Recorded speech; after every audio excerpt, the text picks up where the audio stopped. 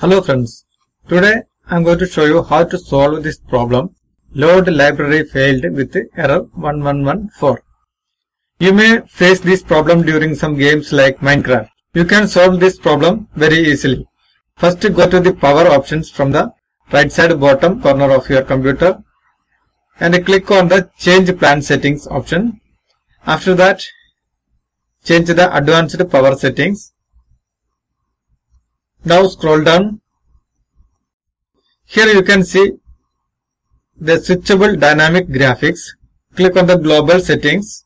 Here you can see on battery, change the value to maximize performance, and similarly on plugged in, change the value to maximize performance. After that click OK. Then close the power option.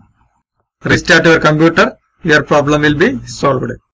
If you like this video, please don't forget to click on the subscribe button and press on the like button.